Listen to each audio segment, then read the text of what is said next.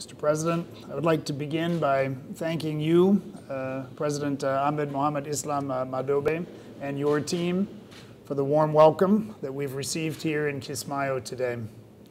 I'm here with colleagues from different parts of the UN family in Somalia, the country director of the World Food Program, Cesar Arroyo, the representative to Somalia of UNHCR, the UN Refugee Agency, Johan Sifwant, the representative of the World Health Organization, Dr. Mamouna Rahman Malik, and from the UN Food and Agriculture Organization, the Fisheries Coordinator for Somalia, Mr. Andrew Reid. And they represent only a subset of the 15 UN entities operating to support the people of Jubbaland. We're very pleased to be in Kismayo today.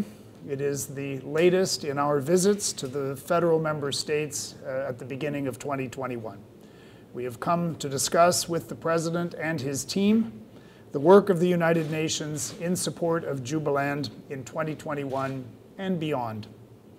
Among many programs, UN efforts include support for primary health and well-being, economic empowerment, and protection of the most vulnerable.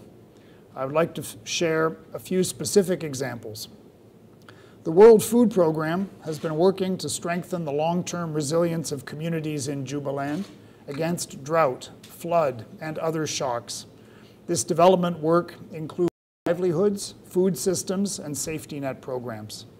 It builds on the well-established humanitarian portfolio in Jubbaland, where it supports more than 400,000 food-insecure people with urgent food relief, nutrition programs, and school meals.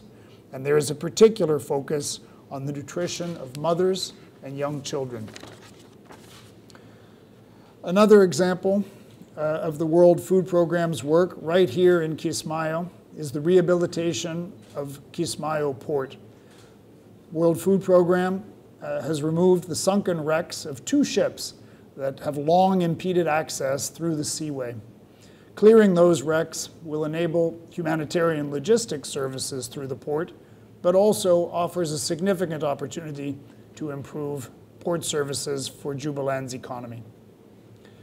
The World Health Organization has been working closely with the Ministry of Health here in Jubbaland and at the federal level to ensure that the people of Jubbaland have better access to health care. This includes, of course, help with the response to COVID-19. But WHO, in recent months, has also been busy helping with mass immunization campaigns. These include 3 polio campaigns to reach around 300,000 children in 11 accessible districts. And in October last year, the World Health Organization also conducted a measles immunization campaign here in Kismayo, a hotspot for measles, vaccinating more than 56,000 children against the disease. The Food and Agriculture Organization has supported the development of the fishing industry. This support included the design and building